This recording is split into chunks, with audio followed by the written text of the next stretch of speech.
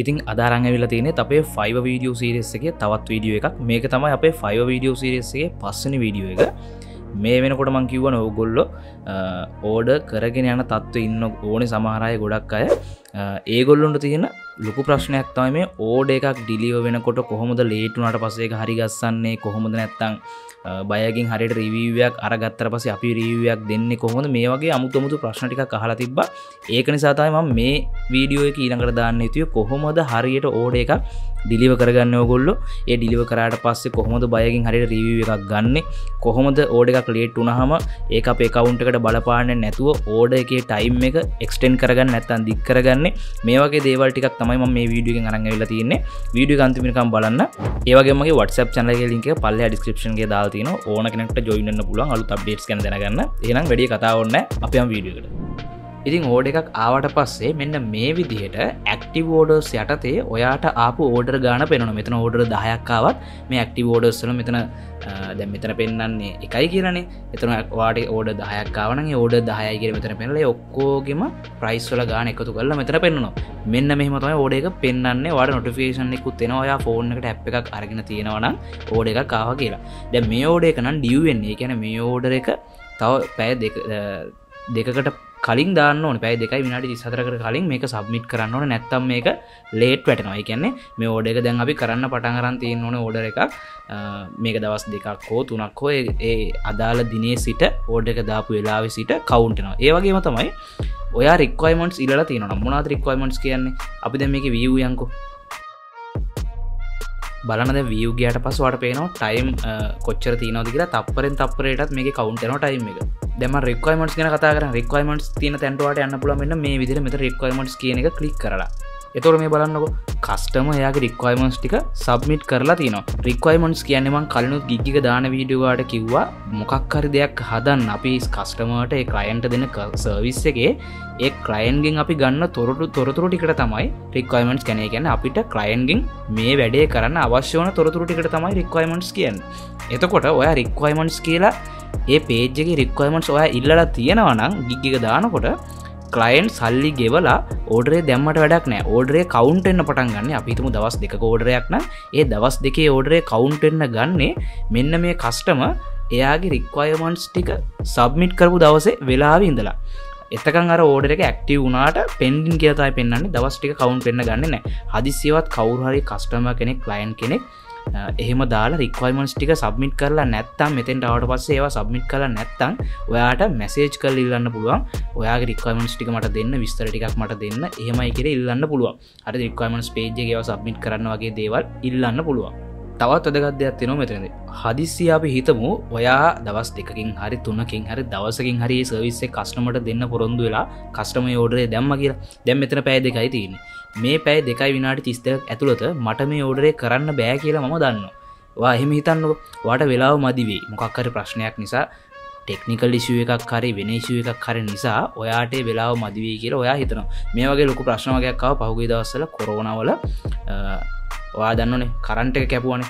දවසකට පැය 18 20 කරන්ට් එක කැපුණා. එතකොට මේ වගේ දේවල් කරගන්න බැරි වුණා ගොඩක් ෆ්‍රීලාන්සර්ස්ලට.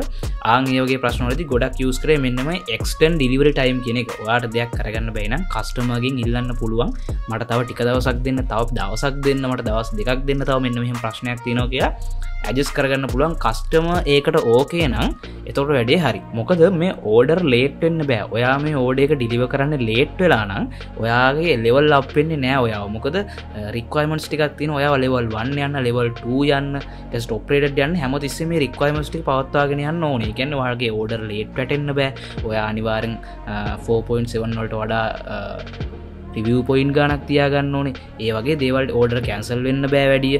ඒ වගේ දේවල් ටිකක් තියෙන. ඒක නිසා පුළුවන් තරම් ඔයා බලන්න ඕනේ ඕඩර් එකක් ලේට් වෙන්න නොදී ගෙනියන්න. හදිස්සියට ඒක ඩිලිවර් කරන්න බැයි නම් මෙන්න මේ විදිහට extend deliver date කියන එකට ගිහිල්ලා ඒකේ date කියන තැන තෝරලා ඊළඟට ඔයාට ඒක ඩිලිවර් කරන්න පුළුවන් හරි දවස තෝරලා මෙන්න මේ විදිහට එහෙම තෝරනකොට වැටෙනවා එක දවස් 7 දෙකක්ද කියලා වැටෙනවා උඩින්. වට දැන් පේනවනේ. ඊට පස්සේ අර help the buyer understanding කියන්නේ ඇයි අපි මේ දවස් ඉල්ලන්නේ? ඇයි අපි තව additional දවස් දෙකක් බයර්ගෙන් ඉල්ලන්නේ කියලා හේතුව පැහැදිලි කරන්න ඕනේ මෙන්න මෙතන. එතකොට ඔයාලට මෙතන දාන්න පුළුවන්. මට මෙන්න මේ වගේ technical issue එකක් ඇවිල්ලා තියෙනවා. නැත්තම් මෙන්න මේ වගේ ප්‍රශ්නයක් තියෙනවා. මොකක් හරි බයර්ට පිළිගන්න පුළුවන්. එයාට accept කරන්න හිතෙන දෙයක් මෙතන explain කරලා එතන ඒක දාලා මෙතන send request කියන කොළ පාට බටන් එක එතකොට appear වෙනවා. එතන පෙන්නනවා. ඊට පස්සේ send request කියන එක දෙන්න. ඊට පස්සේ ඒක buyer දැකලා buyer කැමති නම් ඒකට buyer accept කරනවා. ඊට පස්සේ ආයේ මේ deliver time කියන එක මෙතන ඔයාලට පේනවනේ. පැය 2යි විනාඩි 30 ගාණක් තියෙන time එක ආයි දවස් දෙකකට ආයි හැදෙනවා එතන ඉඳලා. එහෙම තමයි වෙන්නේ. හැබැයි මෙන්න මෙහෙම දෙයක්ත් තියෙනවා. ඔයා හිතනවා මේ පැය දෙකක් ඇතුළත මේක ඩිලිවර් කරා කියලා. තව පැය දෙකයිනේ තියෙන්නේ. ඊට පස්සේ ඩිලිවර් කළා buyer revision එකක් ඉල්ලුවා කියලා කියන්නකො. buyer revision එකක් ඉල්ලුවා. අන්නේ revision එක ඉල්ලුවාට පස්සේ ඒක මේ පැය දෙකක් ඇතුළත ආයි ඩිලිවර් කරලා යවන්න ඕනේ නැහැ. තේරුණාද? ඒ කියන්නේ පැය දැන් මේක පැය 2 විනාඩි 32ක් තියෙනකොට මම මෙතන PowerPoint slide හදන එකනේ කරන්නේ. ඔන්න මම ඕඩර් එක යවනවා බයර්ට. එතකොට ඔන්න ඩිලිවර් කරලා ඉවරයි. ඒ ඩිලිවර් කරලා ඉවරනකොට බයර්ත් අනිත් පැත්තටම ගොඩක් ඉක්මනට රිවිෂන් එකක් ඉල්ලනවා. මෙන්න මේක වෙනස් කරලා දෙන්න කියලා. බයර් රිවිෂන් එකක් ඉල්ලුවාට පස්සේ ඕඩර් එක ලේට් වුණා කියලා ඒක ලේට් විදිහට වැටෙන්නේ නැහැ.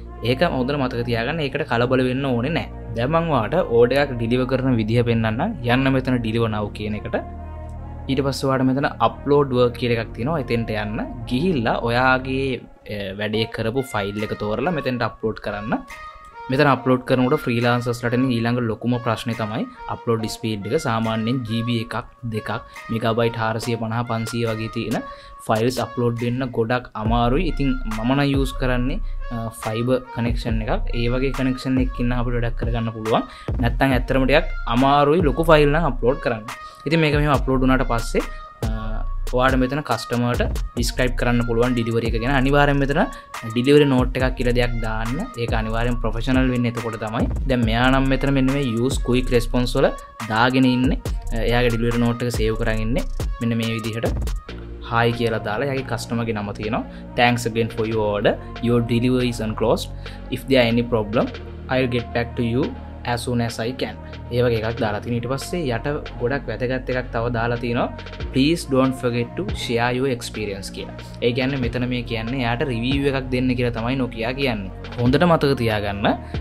buyer මේ වගේ එකක් දාලත් දැන් මෙතනත් ඔයාලට කෙලින්ම කියන්න බෑ review එකක් දෙන්න කියලා. එහෙම වුණොත් ඔයාව බෑන් කරන්න පුළුවන් Fiverr එකෙන්. ඒ වගේම වැඩේ කරලා ඉවරනාට පස්සේ ගොඩක් බයර්ස්ලා හැමෝම වගේ රිවිව් දෙන්නේ නැහැ. සමහරු දන්නෙත් නැහැ. ඉතින් රිවිව් එකක් දුන්නේ නැහැ කියලා කෙලින්ම රිවිව් එකක් දෙන්න කියලා ඉල්ලන්න එපා. මෙන්න මේ වගේ share your experience වගේ එකක් මේක ඇතුළට දැම්මට පස්සේ ප්‍රශ්නයක් නැහැ. නැත්තම් ඔයා රිවිව් එකක් දෙන්න කියලා ඉල්ලුවොත් විශේෂයෙන්ම 5 star එකක් දෙන්න මට මෙහෙම දෙන්න කියලා ඉල්ලුවොත් කෙලින්ම ඔයා 5 එකෙන් බෑන් කරන්න පුළුවන්. කවුරුත් report කරන්නවත් ඕනේ නැහැ. ඒ වගේ දේවල් කරන්න යන්න එපා කොයි වෙලේකවත්. ඒකයි මෙතන දාලා තියෙන්නේ. Please don't forget to share your experience. Thanks again. Have a great day වගේ ඒ දේවල් ටිකක් දැම්මොත් ඊට පස්සේ ඒක කියවනකොට එයාට තේරෙනවා මෙයා මේ රිවිව් එකක් තමයි ඉල්ලන්නේ කියලා. ඒකට එයාගේ රිවිව් එක ඒගොල්ලෝ දෙනවා. ආන් ඒ වගේ තමයි. ඔන්න මම දැන් මේක ඩිලිවර් කරා. ඩිලිවර් කරාට පස්සේ මෙන්න මේ විදිහට මම ආයේ ගිහිල්ලා මගේ හෝම් පේජ් එකේ බලනකොට ඩිලිවර්ඩ් කියලා වැටිලා තියෙනවා. එහෙනම් මම මේක ඩිලිවර් කරලා තමයි තියෙන්නේ. ඔයාට එතනින් චෙක් කරගන්න පුළුවන් මේක හරියට ඩිලිවර් වුණාද කියලා. ඉතින් ඊට පස්සේ අපිට දැනගන්න තියෙන්නේ කොහොමද හරියට රිවිව් එකක් අපි දෙන්නේ සහ බයර්ගේ රිවිව් එක අපි බලාගන්නේ කොහොමද කියලා. එයා රිවිව් එකක් දුන්නාට පස්සේ අපිට ඒක පෙන්වන්නේ නැහැ. එයා රිවිව් එකක් දුන්නා කියලා විතරයි නොටිෆිකේෂන් එකක් එන්නේ. අපේ රිවිව් එක ඊට පස්සේ අපි එයාට දෙන්න ඕනේ. අපි ඒක දුන්නාට පස්සේ තමයි එයාගේ රිවිව් එක අපිට පෙන්වන්න ගන්නේ. මොකද එහෙම කරලා තියෙන්නේ.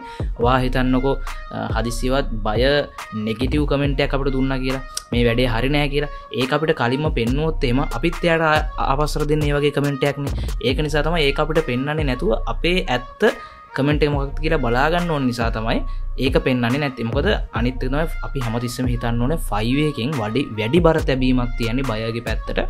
බයර්ගේ සැටිස්ෆැක්ෂන් එක තමයි ඒගොල්ලෝ ගොඩක් වෙලාවට බලන්නේ. ඒක නිසා බයර්ස්ලා ගැන ඒගොල්ලෝ පොඩ්ඩක් වැඩිපුර බලනවා. කොයිම වෙලාවකත් ඒක නිසා බයර්ස්ලට වැඩිපුර දේවල් අනම්මනම් කියන්න යන්න, වැරදි වචන පාවිච්චි කරන්න, ඒ වගේ දේවල් කරන්න යන්න එපා. කොයි වෙලේකවත් ඔයාව ඉක්මනට බෑන් වෙන්න පුළුවන්. ඒ වගේ අපි අතින් හිතලා වෙන වැරදි නැත්තම් 5 එකෙන් කාවත් එහෙම බෑන් කරන්නේ නැහැ කොයි වෙලේකවත්. ඉතින් රිවිව් එක ගැන කතා කරනකොට මම අනිවාර්යෙන් ඔයාට කිව්වා කලින් වීඩියෝස් වලත් අනිවාර්යෙන් ෆෝන් එකට 5 ඇප් එක දාගෙන ඉන්න කියලා. මොකද එතකොට තමයි නොටිෆිකේෂන්ස් එන්නේ ටක් ගාලා. බය ඕඩ එක කම්ප්ලීට් කරපු ගම ඔයගොල්ලෝ නොටිෆිකේෂන් එකක් එනවා බය ඕඩ එක කම්ප්ලීට් කරා කියලා. ඊට පස්සේ ඔයාලට එතෙන්ට යන්න පුළුවන්. ගියාට පස්සේ ටග් ගාලා ඔයාලට රිවිව් එක දෙන්න පුළුවන්. බය රිවිව් එක දීලා නම් එතන පෙන්නනවා බය රිවිව් එකක් දීලා ඔයාත් කමෙන්ට් එකක් දෙන්න කියලා. ඒක බ්‍රවුසරෙන් කරන්න මෙන්න මේ විදිහට හෝම් පේජ් එකට ගියාට පස්සේ දැන් මෙතන පේනවනේ ඇක්ටිව් ඕඩර්ස් වල ඕඩර්ස් එකක්වත් නැහැ. ඒ කියන්නේ බය ඕඩර් එක කම්ප්ලීට් කරලා ඉවරයි. ඔයා යන්න මෙන්න මෙතනින් my business වලට ගියාට පස්සේ එතන තියෙනවා ඕඩර්ස් කියලා. ඒකට යන්න එතනින් බලාගන්න පුළුවන් ඇක්ටිව් මොනාද ලේට් මොනාද ඩිලිවර්ඩ් මොනාද කම්ප්ලීට් මොනාද කැන්සල් මොනාද ඔක්කොම බලාගන්න පුළුවන්. එතන ඔයගොල්ලෝ කම්ප්ලීට් කියන එකට යන්න. එතන උඩම තියෙනවා අන්තිමට කම්ප්ලීට් වෙච්ච එක මේ තියෙන්නේ $20ක ඕඩර් එක. ඒකට ගියාට පස්සේ මෙන්න මෙහෙම කෑල්ලක් පෙන්නනවා review your experience with this buyer කියලා. ඒ කියන්නේ with this buyer කියන්නේ එයාත් එකක් දීලා තියෙන්නේ ඔයාගේ experience එකක් දෙන්න කියලා දැන් පෙන්නනවා. ඉතින් ඔයාලට පුළුවන් අනිවාර්යෙන් rate to experience කියන තැනට එයා ඇත්තටම හොඳ buyer කෙනෙක්නේ. buyer ගොඩක් ප්‍රශ්නයක් තියෙන buyer කෙනෙක් නම් අපිට message කරද්දී revision ඉල්ලද්දී තේරෙනවා. එහෙම නැත්නම් අවුලක් නැහැනේ.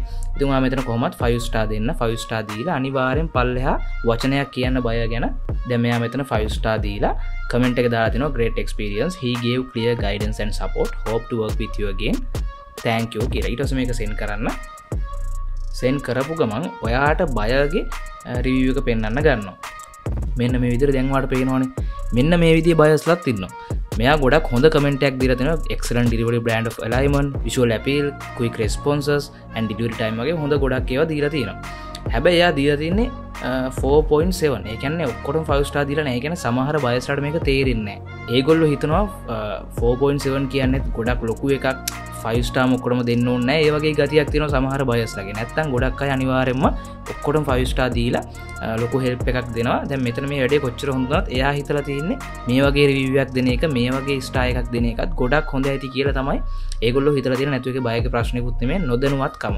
ඉතින් මෙන්න මේ වගේ තමයි මේ වැඩේ කරගන්න. ඉතින් අනිවාර්යෙන් මේ වගේ ගොඩක් හොඳ රිවිව් එකතු කරගන්න ඕනේ. ඔයා මේ ඔයාගේ account එකට ගොඩක් හොඳ රිවිව් එකතු වුණාට පස්සේ කිසිම ප්‍රශ්නයක් නැහැ. ඔයාට මේ 5 එකේ සෑහෙනකල් වැඩ කරගෙන යන්න පුළුවන්. කිසිම බය කෙනෙක්ට ඔයාට වැඩ දෙන්න බය වෙන්න ඕනේ නැහැ. ඔයත් කස්ටමර් එකේ මැසේජ් එකක් ආවට පස්සේ එයාගේ ප්‍රොෆයිල් එකට ගිහිල්ලා බලන්න එයාගේ රිවිව්ස් බලන්න එයා මොන වගේ කෙනෙක්ද කියලා. එයාට ගොඩක් රිවිව්ස් තියෙන බය කෙනෙක් නම් අනිවාර්යෙන් එයාගේ වැඩක් බාර ගන්න බය වෙන්න ඕනෙත් නැහැ. ඇත්තටම ඉන්දියා, පාකිස්තාන්, බංගලාදේශ වගේ රටවල් වලින් විශේෂයෙන් ශ්‍රී ලංකාවේ පවායම තමයි වැඩක් බාරගදී තමයි බය වෙන්න ඕනේ. මොකද ඒගොල්ලෝ මගදී වැඩේ කරගෙන ඒගොල්ලෝ ඩිලිවර් කරාටත් පස්සේ ඒගොල්ලෝ ඒ වැඩේ අරගෙන ඕඩර් එක කැන්සල් කරලා දාන්න පුළුවන්. මම ඉස්සරහට ඒවට ටිප්ස් කියලා දෙන්නම් කොහොමද කරන්න කියලා.